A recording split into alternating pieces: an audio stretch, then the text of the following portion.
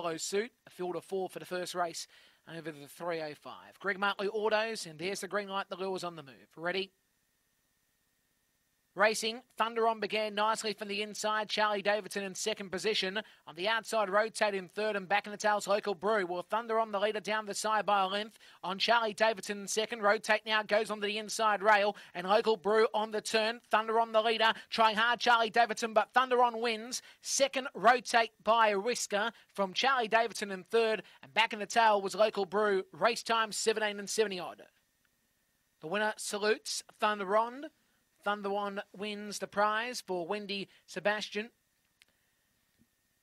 It is owned by Brian Sebastian, and it is a black dog from Fabregas out of Springvale Burn.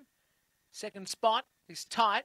The 8's going to get there in Rotate. Rotate trained by Robert Halliday, owner trainer. It's a blue dog from General Destiny out of Guru Dole. And third position going to the 2 black and white Charlie Davidson, trained by Tracy Price, owned by Matt Moose, Brazza, and it's Shannon Dillon.